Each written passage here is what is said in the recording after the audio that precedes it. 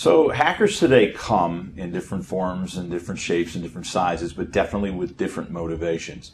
Let's look at a couple of them right now. So in a hacking world, there's more of a for-profit or criminal underworld kind of a program.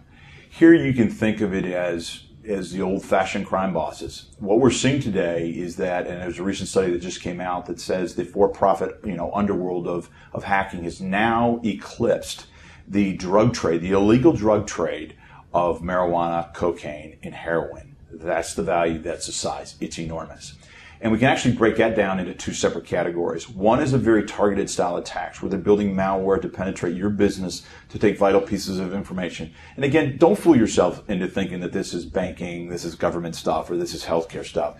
People are coming at you to find out who your best customers are, your latest IP, your top employees, maybe some trade secrets that they can use to negotiate a better agreement with you somewhere down the line. But either way, they're taking things from you. And there are plenty of statistics to show just how often. The second one we're seeing more today is as a hacktivist, somebody that finds something about the way you do business that they do not like. They're not necessarily in there for profit, but they are in there to disrupt your business and show that they can and take it to the world that they don't like who you are and what you do.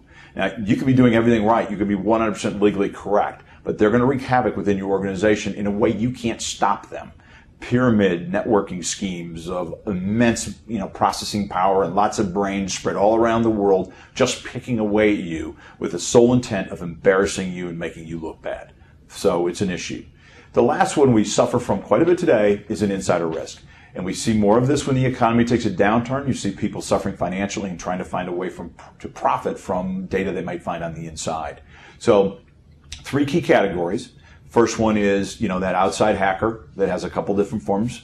You have the hacktivist today, and you find that you have your insider, all imposing risk. So a thought here is, as you walk away from this, is first one, you got to have policies that are educated throughout your organization, not just technology, so people understand risk and the risk of losing your data and leaving things exposed. And the last one is make sure you have technology there, give your IT people what they need to get the job done properly.